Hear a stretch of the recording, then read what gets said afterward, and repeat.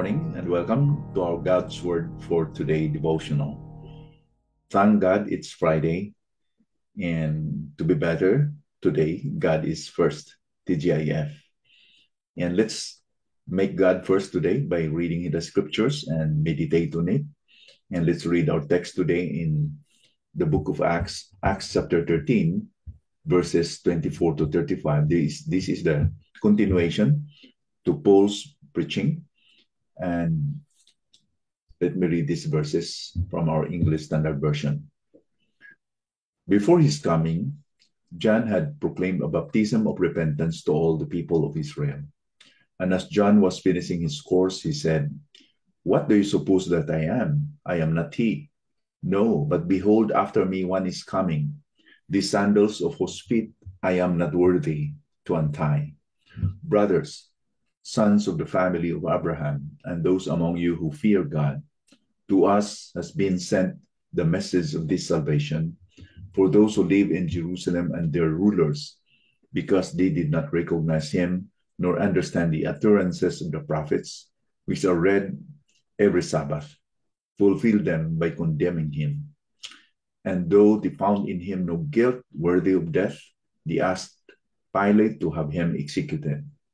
And when they had carried out all that was written of him, they took him down from the tree and laid him in a tomb.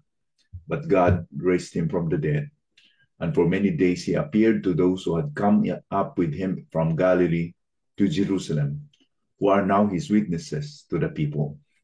And we bring you the good news that what God promised to the fathers, this he has fulfilled to us their children, by raising Jesus, as also it is written in the second Psalm, "You are my son, today I have begotten you." And as for the fact that he raised him from the dead, no more to return to corruption, he has spoken this way, "I will give you the holy and sure blessings of David." Therefore he says also in another Psalm, "You will not let your Holy One see corruption." Now, Paul continued his historical account of the gospel, how Jesus is the fulfillment of the prophetic declarations in the past, in the Old Testament. He unpacked the history, how the Messiah is revealed. And here, he continued that saying that God raised John the Baptist to preach baptism of repentance. And John the Baptist was very focused, laser focused on the Lord Jesus Christ, that I am not he. He is the one. He is the one coming. And he was evading himself not to get and rob the glory from the Lord Jesus Christ. And he was emphasizing that, behold, the Lamb of God. You repent because the kingdom of God is at hand. That's what his message was. Yet it fell to deaf ears among the Jews. In fact, even when Jesus came into the picture already during his public ministry, the Jews continued to vehemently reject and oppose him. They did not recognize Jesus, nor understand the utterances of the prophets, which are read every Sabbath. So they were just gathering every Sabbath at the synagogues, but they didn't realize that Jesus was the Messiah and had fulfilled what they were reading. So Paul commented about this by saying in Romans 10 verse 2, "For I bear them witness." This talks about the Jews who were unbelieving. "For I bear them witness that they have a zeal for God, but not according to knowledge."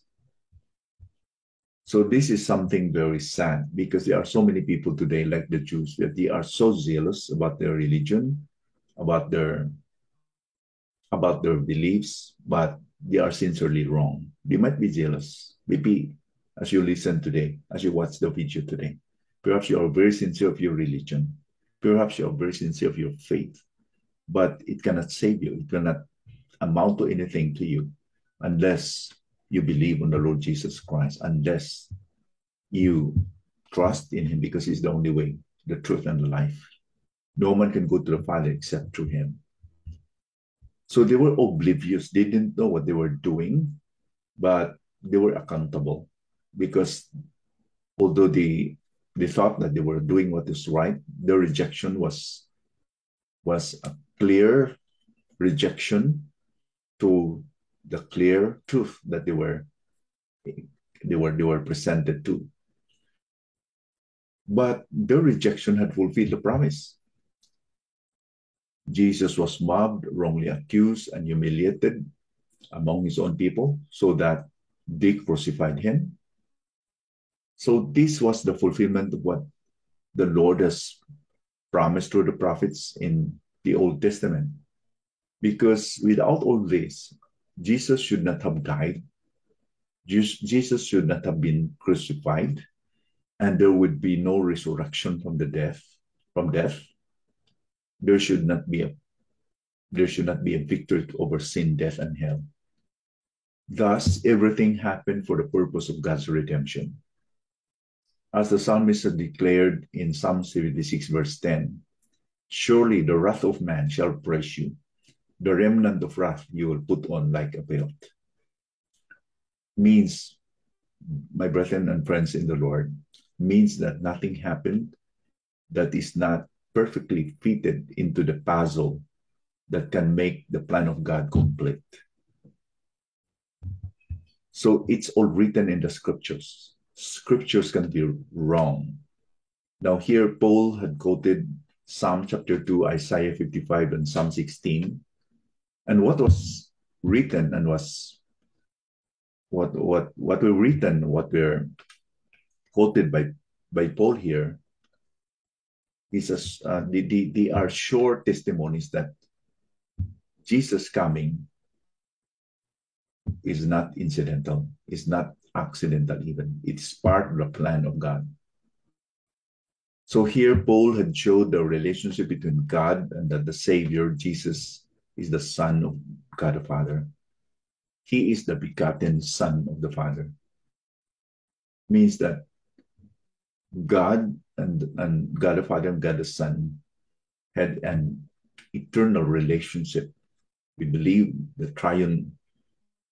triunity of God. God is one, yet in three persons.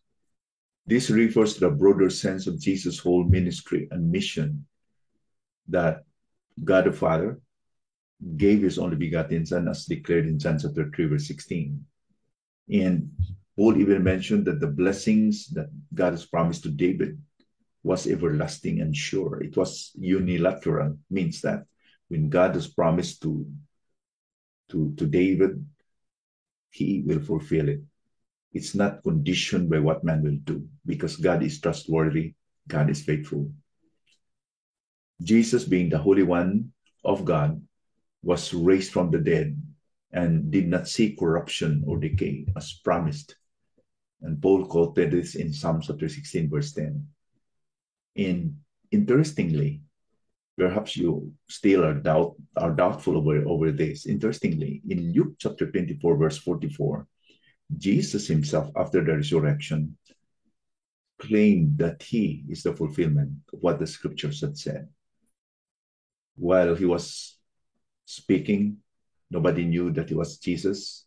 And he said this to those around him. These are my words that I spoke to you while I was still with you, that everything written about me in the law of Moses and the prophets and the Psalms must be fulfilled.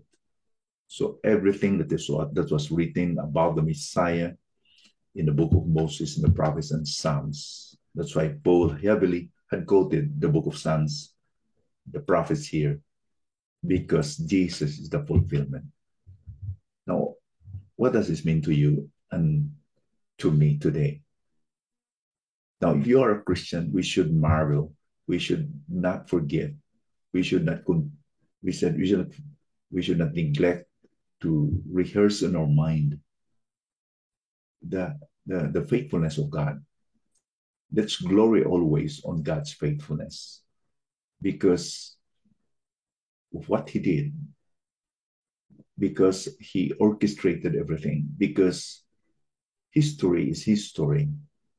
The gospel was finally revealed in the Lord Jesus Christ. And we are recipients of it.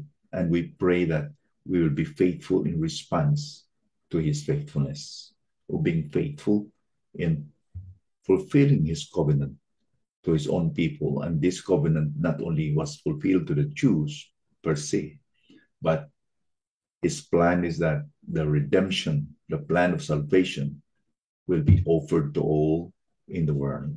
For God so loved the world that he gave his only begotten Son, that whosoever will believe in him should not perish, but have everlasting life. We love him because he first loved us.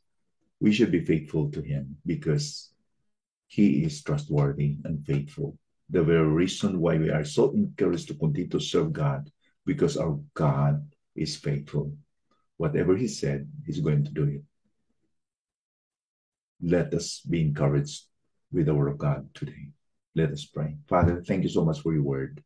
Thank you that we can be refreshed about this truth, Lord, that Jesus, although he was rejected by men, we can see the wickedness of people accusing him, crucifying him when he was sinless. Yet it was part of the plan of, it was part of your purpose, Lord, that he will die with that kind of horrible death in order for us to be free, in order for us to be forgiven, so that the power of darkness, sin, hell, and death, even Satan, will have no bearing at all anymore. We are free, and we are free indeed in Christ. So bless us to our hearts, Lord, today. In Jesus' name we pray. Amen.